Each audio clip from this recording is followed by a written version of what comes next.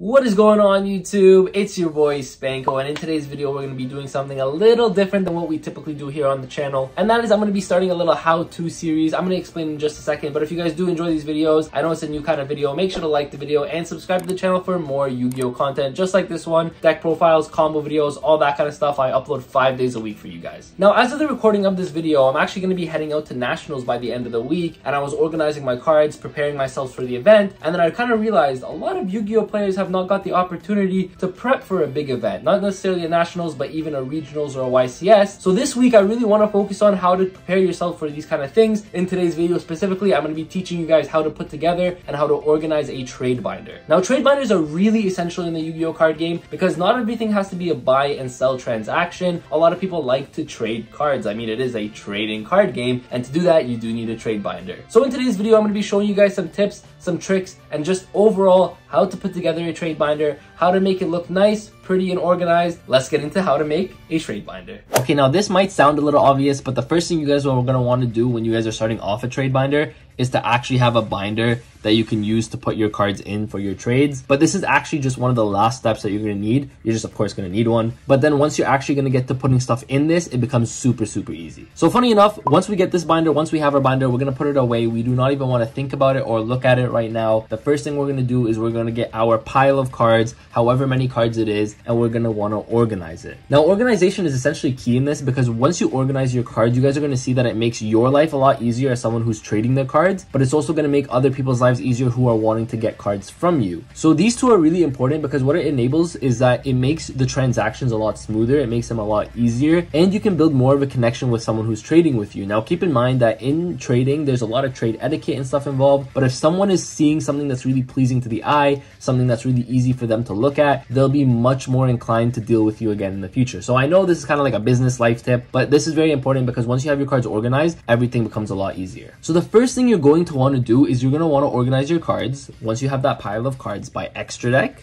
by monster, by spell, and then by, of course, finally trap cards. So these are the mechanics that we have in the game right now. And by monster, I also mean pendulum monsters. Pendulum monsters will go in this pile as well. But you're going to want to subdivide them into these 4 groups. Now, why this is really important is now it becomes really easy for you to organize your own binder. Because now at this point, what ends up happening is if you're ever looking for a specific card, it's already in a pile for you. So you're not going to have to go through these random bulk of cards to find a specific card you're looking for. Because now if you're looking for a specific spell card, you know it's going to be in a spell card pile. So now this is really nice and all neat and whatever, but you're going to put these to the side for now, and the reason you're going to put these 3 to the side is because the extra deck is very important here. What I like to do is I like to separate the extra deck and subdivide it into 4 different groups, which is fusion monsters, synchro monsters, your Xyz monsters, as well as your link monsters. The reason I like to subdivide them again is for the same exact reasoning, right? If you ever need a link monster that you know it's going to be in the pile of link monsters. Same thing with synchro, same thing with Xyz, same thing with fusion, right? And if you guys are watching this 5 years down the line and there's a new extra deck mechanic, that is going to be the same thing. You're just going to subdivide it as well. So you guys can see organization plays a pretty big role in this. Now, of course, this is not a how to organize your cards video, but it's very important because you guys are going to see when you put this all together in your trade binder, it makes for a lot easier and smoother transactions. It makes your life so much easier, and the easier your life is, the faster you can go through trades, the more trades you can actually get done. So now once you have all your cards, there's going to be piles of these, right? Once you have all your cards organized in piles, then we can get into our trade binder. So now we have our trade binder in front of us. We're gonna want to open it up, and now of course you guys see there's already cards in here. Of course, this is my trade binder, so there's already going to be cards in here. However, just imagine it's blank. Once you have your piles ready, essentially what I like to do is I just like to go by the era that they came out in. So fusion monsters of course came out before synchros, Xyz, so I like to go fusion first. It doesn't really matter exactly how you do this, but essentially you're going to take that fusion pile that you guys set up and put it together. So now all your fusion monsters are going to be together. So now essentially, if anyone is ever going to be looking for a fusion monster, you know exactly where in your binder to look. Same thing with synchro. Now we're on the synchro section. So we're going to take that pile that you guys organized, put it in your synchro section, and now you guys have a section for synchro monsters. So this is really nice because for someone, let's say if they're buying cards off you or they want cards off you, and let's say they've already looked through your binder and they had like, this Geomath mech in mind and they really wanted this card, but they didn't pull it out because a lot of times when people trade, they don't necessarily pull out cards right away. They might not want it, they might want it depending on where the trade goes, right? So whoever you're trading with, essentially if they want to come back to this card, you know exactly where to look, right? So now you have your synchro, you have your fusion, which is really nice, and then you have your Xyz. And again, I'm only doing this, the reason I do it this way is because it makes it a lot easier for me to just know where everything is by, like, you know, time. You know, Fusion came out first, Synchro came out second, Xyz came out first, etc, etc. So that's just kind of how I like to do it for the extra deck. It doesn't really matter. As long as they're all together, that's all that matters. Now, you guys might notice something here. I try to keep pages as separate as possible. I do not like to mix the Synchros with the Xyz, and you guys might see a blank spot here and a blank spot here, and I'm going to explain these in just a second because these are also really important when you're organizing your cards. So the reason these are really important is because let's say you're making a trade with someone, right? And you need some filler cards, they want a card from you and you want some cards from them, but you know, there's still a couple bucks down. So you take a couple other cards that you might be like, hey, I'll just put this in my trade binder and then, you know, I can flip that card that I got from them later, right? Cool. So let's say what happens is, okay, I have an odd number of Synchro monsters. I don't want to just start putting my Xyz monsters right after. I like to leave at least one row. And the reason for that is because, like I just said, if I end up getting a Synchro monster that I want to end up trading later, I have a spot for it right there. Or of course, if I end up trading another Synchro monster for a Synchro monster, that's going to be a spot for the Synchro monster as well. So that is kind of where it comes in. Same thing with here. If I have a spot for an Xyz monster, if I get another one, it's going to go here, etc, etc. You don't necessarily automatically want to fill this up with your first Link monster you see, because later on, you're going to have a lot of empty spots in the back that are going to be filled with random cards, which disrupts your entire organization. And when your entire organization is disrupted, you got to do it again. Trust me, before I filmed this video, I just spent like 4 hours organizing my cards. So then, of course, once we go through our Xyz, we get to our links. And I, funny enough, don't have a lot of link monsters. And we're going to put the link monsters that you guys organized into this section. And boom, now you have your links organized. So at that point, you've subdivided your extra deck. And now it's all organized for you. So if anyone ever wants anything that you have that you know is an extra deck card, an extra deck monster, all you got to do is flip to the first few pages of your binder and it's going to be there. You don't have to spend time going through like tons of pages trying to find a random card that could randomly be in the middle zone of like the 36th page, whatever it is. Like, it becomes really difficult in that sense, and it becomes a lot of time wasting, which you don't want, right? And to be honest with you, this looks very visually pleasing, right? Like when you go from one to the next, it does look very visually pleasing, which is really nice because then you're playing a little psychology games, all right? Take it from Dr. Spanko. You're playing psychology games. People are going to like you more. You're going to make more trades. All right, so here you have your monsters. Of course, like I said, you're going to take that monster pile that you guys had and then put it together with monsters. Now, normally, typically, monsters are probably going to be the most of your binder. The majority of my binder, as you guys can see here, are a bunch of monster cards. What I like to do, and this is just a tip for anyone if they like to do it this way, but what I like to do is I like to take all my high rarity cards and put them up first. And this might be another psychology tip, but when you have a lot of pretty cards here first, I have like alties here, you got some old school stuff, some MFC first cards, very high end cards first, then they start taking you a little bit more seriously as someone to trade with, because a big problem in the trading community is that people try to scam a lot, people try to get the better ends of deals. That's just me though. You don't have to have high-end cards. By no means do I mean if you guys don't have $100 cards, then you guys are nobodies. That's not what I mean. But what I like to do is I like to put my more valuable cards first, because I know that these are going to catch people's attention and they're going to want to take me more seriously, right? So that's just what I do. It's not necessarily something that you need to do when you organize,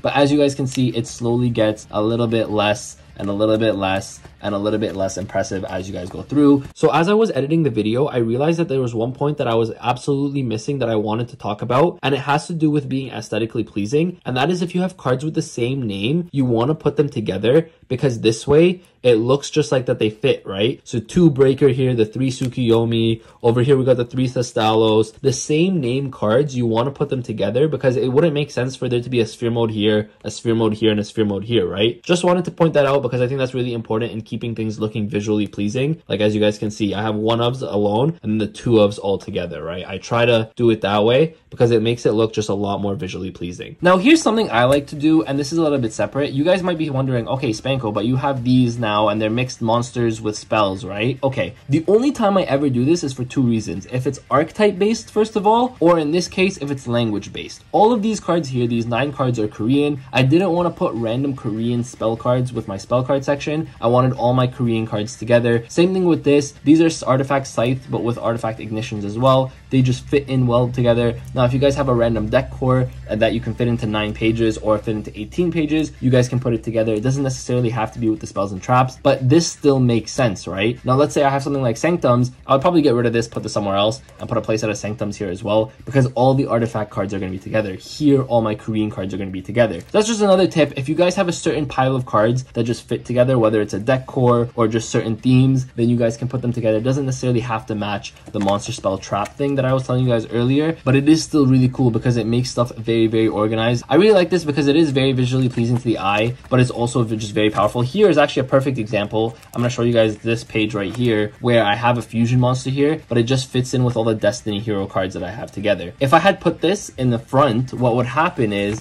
essentially then I have one random card here and then we have to push everything back, and I don't want to do that because it's a lot of waste of space and empty space. So what I did with Dragoon, for example, was it fit with the Destiny hero stuff, so I have Destiny and Dragoon just right here. So keep that in mind. It doesn't necessarily have to go one for one exactly with what I said, but as long as it's within its own theme, as long as it's within the idea, it makes it a lot easier, because now let's say someone says I want a Destiny and Dragoon, you know it's going to be with the Destiny hero cards, or it could be with the front and the extra deck stuff, but there's only 2 places it can be, so you don't have to go through all of these extra pages, right? You know where it can be essentially. So moving on then, like I said, I have the Korean stuff over here. We are going to go into our spell cards. You guys have organized now your spell cards. You're going to take that organized pile and you're going to put them into a nice little pile of spell cards. Look how pretty it is to the eye, right? It doesn't matter what the cards are in here. It does not matter what the cards are. What happens is it catches a lot of people because now you're organized. You look like you know what you're doing. And that's really important when it comes to trading, right? So here we have a bunch of pages of spells. Again, one spot right here. If I need it, I have the extra spot. Then you go into traps. You guys see, you guys organize your traps. So this is your organization. Imagine this is your pile. This is your pile and now it's organized. So what you're going to do is you're going to slide it in there,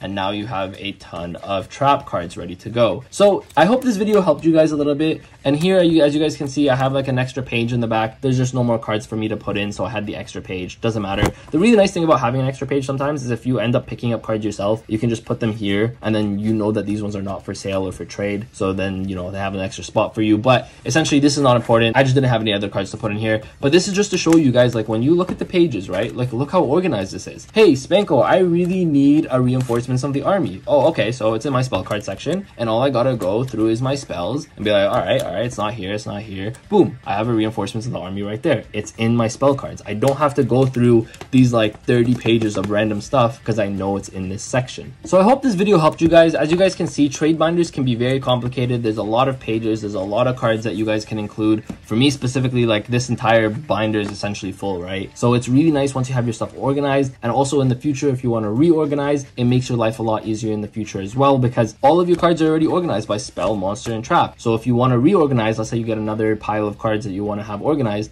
these are already ready for you. So all you have to do is, if you take them out of the binder to reorganize or re-put stuff in your binder, you just take them out in the piles that they originally were put in.